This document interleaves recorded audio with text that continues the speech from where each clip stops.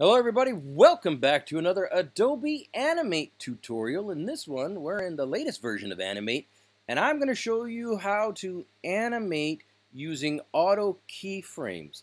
This is a little different than normal. I've showed you in the last video how to animate using regular keyframes and frames, just on a frame-by-frame basis. That's a better way to put it. This one, I'm going to show you how to do it using Auto Keyframes.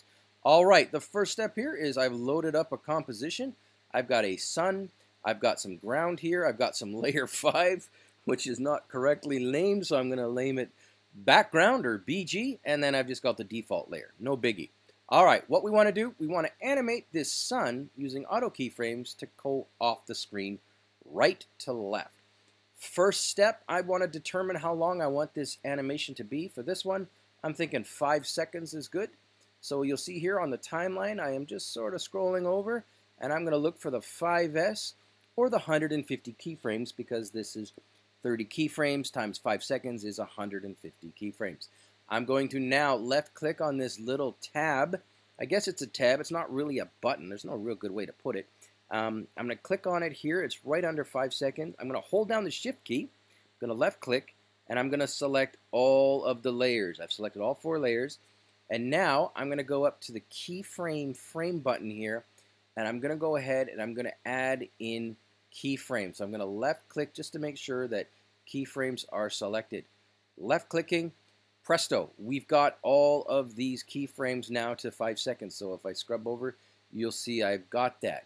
Now, the next step is you want to take the playhead, and for this version, we're going to go from the start, and we're going to make sure the playhead is at the 0 second and the 0 frame, or the 1 frame, pardon me.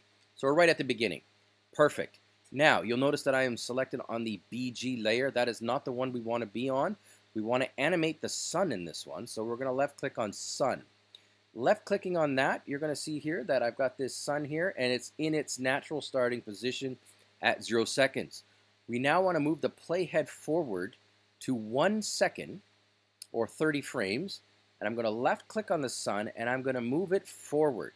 Now, before I do that, you are going to see here that I've got something called Auto Insert Keyframe selected.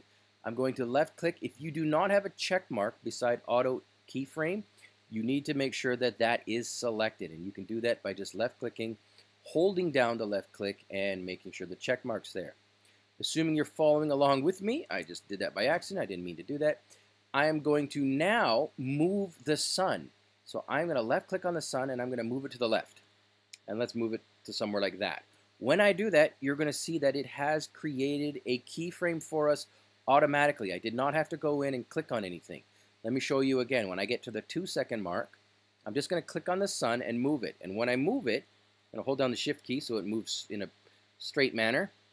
It automatically creates the keyframes without me having to go in and hit that button every time. Saves you a lot of time once you get rolling. I'm going to move it again over to here, let's say. That's somewhere around the 3 second. At 4 seconds, let's go to 4 seconds. I'm going to move it a little more. And then I'll just want to speed this up. And then for the 5th second, right at the end here, I'm going to, let's go to the end here. Okay, maybe not. I'm going to click on it, and then I'm going to move it off the screen. Okay, now, when I click on the play button, I'm going to move the time or the playhead back to 0, just so you can see it. When I do it, you're going to see that this sun moves in 1 second increments. Watch. 1, 2, 3, 4. Off the screen. Okay, good. Now, while I have you here, I'm going to show you one last neat little trick while I have your attention.